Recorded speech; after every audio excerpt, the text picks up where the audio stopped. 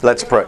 Father, we thank you for a gathering of your people who desire your presence. It's a privilege, Lord, to stand before a group of people who desire your presence.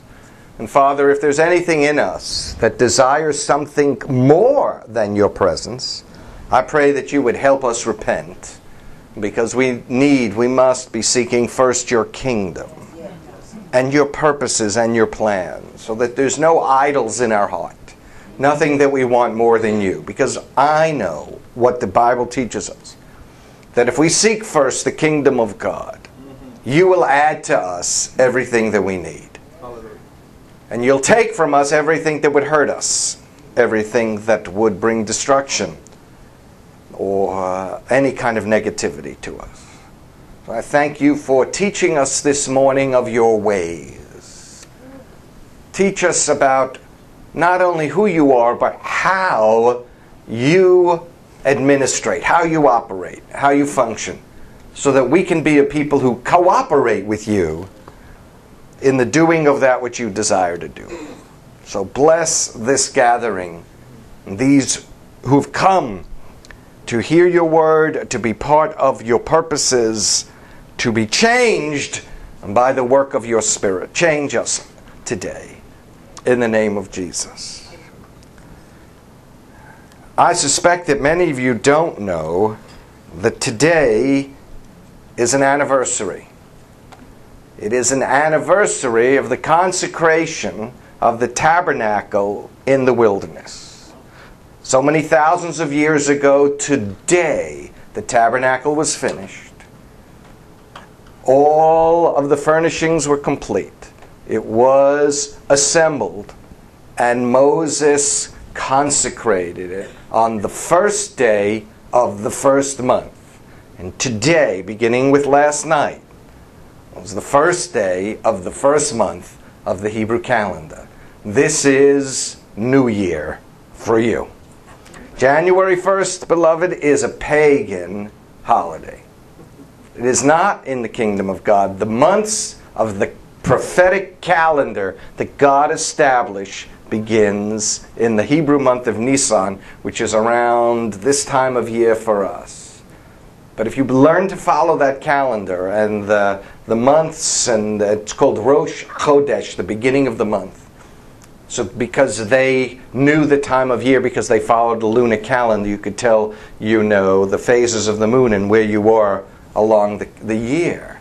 But today, there is an anniversary for us, because we can, recognizing God's prophetic calendar, we can stand before the Lord and say with the people of God down through the centuries, on this day, so long ago, you established in the earth the tabernacle of your presence. The place where the Shekinah dwelt, the dwelling of God. And Jesus, who came to tabernacle with us, became the physical, personal embodiment of the Shekinah. He is the tabernacle. Listen to this, please. Because if you don't understand this in the Spirit, you'll just think, oh, that's a nice little teaching from the Bible. What's next? God wants you to enter into a realm of the Spirit with Him, where you're watching His patterns, you're watching His plans, so you're praying different kinds of prayers. You're no longer simply praying prayers about me and my life, but you're starting to go higher and saying, Lord, what are you doing? And I want to participate with you. Very different prayer. Most people are focused on their life, their stuff. Jesus is calling us to tabernacle with Him. And when you come inside the tabernacle, when you go behind the veil, it's no longer about you. It's no longer about you. You stop being concerned about yourself. You seeking first the kingdom of God and saying to the Lord, what is it that you want? And then watch God take care of your stuff. I like to paraphrase that Matthew 6:33 verse. If you take care of God's business, He'll take care of yours. Amen. That was a good place to say amen. Amen. Even if you don't need that, like, scares you a little bit, you know. Because we're so used to taking care of business, right? You got to do this, you have to do that, you have to do that. And God calls us into a place of rest. See, if we begin to understand God's prophetic calendar, all of the feasts of the Lord, what the Passover is all about, and you know, people think, oh, those are Jewish holidays. No, they're not. They are the feasts of the Lord. Amen. He gave them to Israel as a prophetic commemoration of who He is and what He wants to do. Amen. The devil comes into the church and says, oh, that's Jewish, as if somehow or another that's, you know, we need to stay away from it. Let me tell you, those are your roots. Hallelujah. And if you don't study the quote-unquote Old Testament, and people say that in a pejorative way, well, that's Old Testament. We are New Testament Christians. That is deception. There is no such thing as a New Testament Christian, because we, as disciples of the kingdom, have a heritage in the Scriptures from Genesis through to Revelation. Amen. You don't want to cut off from Genesis through Malachi. You don't want to throw all that out because you have no foundation for your faith. You don't know what's going on in the realm of the Spirit because you're wandering around in a paganized Christianity. Amen. So we want to be delivered from all the pagan influences and go back to our foundations. Read Romans 11. Go back to those roots and say, okay, Lord, what is this really all about? What are your prophetic purposes for Israel? What are your prophetic purposes for the Jewish people? What are your prophetic purposes for Jerusalem? Why is there such fighting over that little strip of land? Because God has decreed, that's my land, that's my temple mount, that's where I'm going to put my temple, and my king, Psalm 2, is going to rule over the nations from that very place. Amen. Now, amen. Now, this side is getting it. I have to work with these folks over here. Because they're all looking at me like, wait a minute. So all of you have now a responsibility. Look at them. So you have to teach them and disciple them. You know, sit down with the Bible and teach them. Good. Keep soaking. I like that. Amen. We're soaking it in. Good, sister. I like that. Hallelujah. We're like so stunned we don't even know when to say amen. We're like, whoa.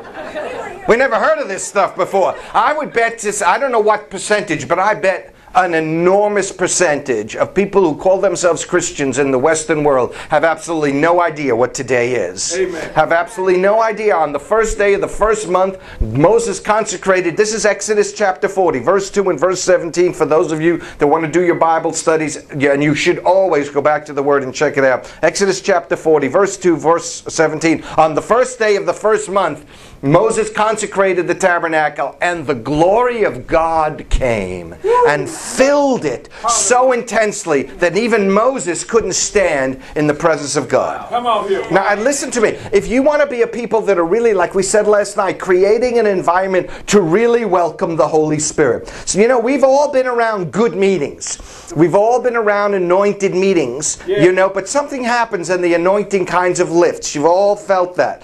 You know, but we don't want the anointing to lift. We want to create a space where the anointing can abide. Come on, I tell you, I believe that God is looking for a people who will live such a life in relationship to one another and with Him, that we create a space where the Holy Spirit really abides, and someone walks in that door and they stop and they go like, whoa, what is this? The very first church service I ever went to, soon after I had my encounter with the Lord that brought me as a young Jewish man to faith in Jesus the Messiah, which was a completely revolutionary thing to me. Like, I had never heard of this, never knew anything about it. Some of you know my testimony. I had a supernatural encounter with God on a subway train in New York City. Wow. I tell people I got on the subway in one kingdom and I got off in another. It's like, whoa. And the people that had shared the gospel with me, they invited me to a church. It was Salem Gospel Tabernacle in New York, in Brooklyn. And they invited, I'd never been to a church service, and I walked in. And as soon as I walked in the building, there's a big sanctuary and a big gold Gothic kind of text there was just the name Jesus on the back wall. And I walked in, the place was packed, must have been several hundred people. Their hands were all up in the air, and I felt when I walked in,